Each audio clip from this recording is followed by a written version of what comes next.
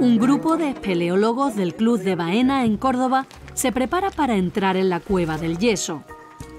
Son deportistas, pero también tienen conocimientos científicos.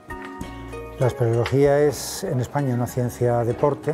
Los espeleólogos fundamentalmente somos deportistas, pero también con un pequeño tono de ciencia. En este caso, bueno, pues hay quien sabe de fotografía y viene magnífico para poder documentar las cuevas, hay quien sabe de topografía, hay quien sabe específicamente de técnicas, hay quien sabe de geología. Un equipo multidisciplinar que va a explorar algunas zonas más allá del recorrido turístico.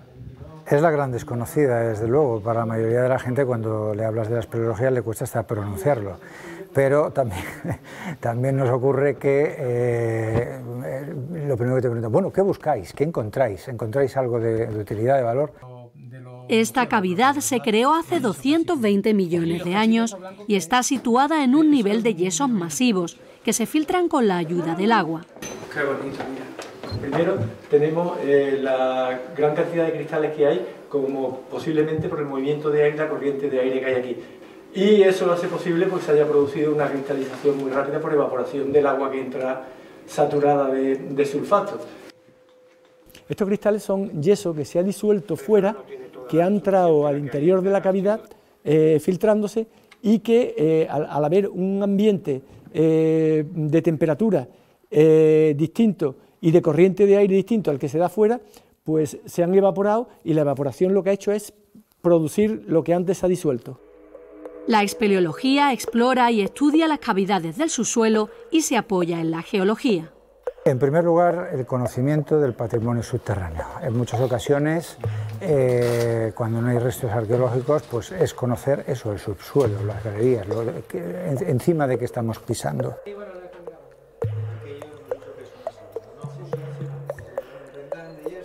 De esta gruta se conoce un recorrido de unos 2.700 metros, pero queda mucho por descubrir.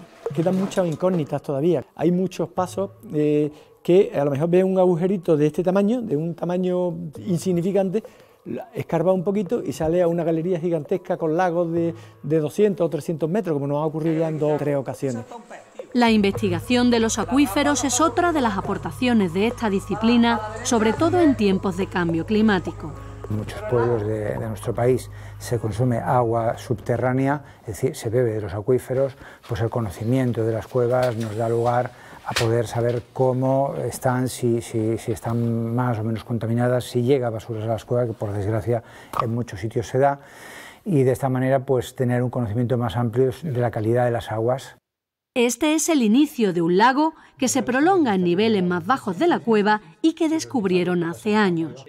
José, ¿hay vida en el lago? Sí, claro. Este lago tiene una característica que es muy espectacular. Primero es, ahora mismo está muy bajo de nivel, pero normalmente cuando suele estar más alto se suelen ver alguna especie que hay que es única en la cavidad y única en el mundo, que es el pseudonifargus, y es que es una especie de gamba y que habita en este lago y además en abundancia. Es chiquita, muy pequeña, puede tener 1 centímetro como mucho, y son totalmente transparentes por una razón muy simple, porque al no haber luz, en radiación solar están despigmentadas, no tienen pigmento. Los espeleólogos también deben tener conocimiento de la fauna que puede habitar las cavidades. Y ahí donde lo ves se comen 3.000 mosquitos cada día. No, come su peso en mosquitos, es curioso. Para poder sobrevivir. Su peso. En esta hay 7 tipos de murciélagos, algunos de especies vulnerables, aunque con una particularidad. Aquí los murciélagos no pueden hibernar porque las especies que hay tienen un rango de hibernación entre los 9 y los 12 grados. La temperatura media de la cueva, como habéis visto, está en torno a los 21. Otros espeleólogos, como José Luis, se especializan en topografía y fotografía. Él ha hecho los planos de multitud de grutas y ha ideado una cámara para obtener imágenes en 3 dimensiones. Un dispositivo dotado de 2 cámaras fotográficas que están sincronizadas mediante un sistema de cables y un circuito electrónico y permite realizar 2 instantáneas en cada pulsación del disparador.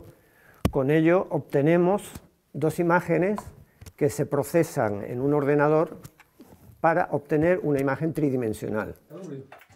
Pero para entrar en las cuevas con seguridad también se necesita cierta preparación física y conocimiento de técnicas de exploración. Olga es preparadora deportiva. Principalmente un mínimo nivel de fuerza, por si a lo mejor tienes que subir algo de manera vertical, el tema de agarre, fuerza a las piernas, un poco también control en el core, y además también destacaría la capacidad aeróbica y anaeróbica, porque es verdad que para llegar a algunas cuevas hay trayectos bastante largos.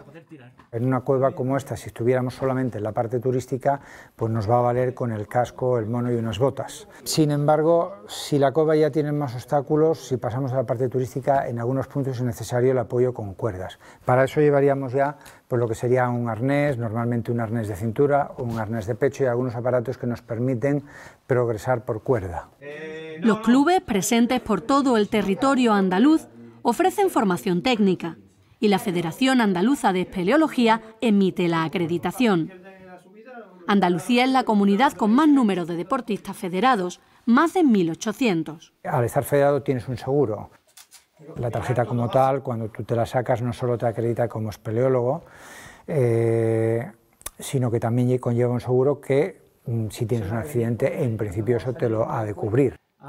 Y es que este deporte también supone un riesgo que disminuye sobre todo con la formación y el conocimiento. Como bien saben los veteranos, que siguen adelante a pesar de la edad. Yo llevo haciendo espeleología desde los 15 años. Y ahora tengo 68, mientras el cuerpo aguante, sí, a los niveles que se pueda realizar. Ya no puedo hacer lo que hacía de joven, no solo por mí, sino porque cuando tú te metes en una cueva en ciertos problemas, luego tienen que venir a sacarte y los que tienen que arriesgar su vida son los demás. Hasta que el carrito de 2 ruedas me lo permita, o sea, sin problema ninguno. A menudo, los que prueban la espeleología la convierten en pasión. Es el hecho de desconectar. Aquí, por ejemplo, no tienes cobertura y una manera de desconectar del mundo, digamos, y conectar contigo mismo y con la naturaleza, que eso hoy en día es bastante complejo. Si tienes la suerte de participar en alguna en la que estás descubriendo por primera vez una cueva, es como aquel que va a la luna. Es decir, tu pie está abriendo huella en un sitio que nadie ha pisado con anterioridad.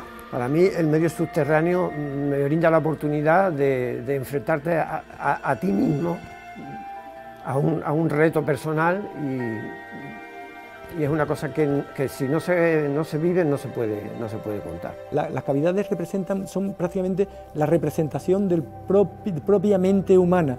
En una cavidad se puede albergar lo más malo, que son los demonios, las brujas, como ocurre en Sugarramurdi, o se pueden ver las cosas más bellas y más sobrenaturales y más naturales. Se puede encontrar lo malo y lo bueno.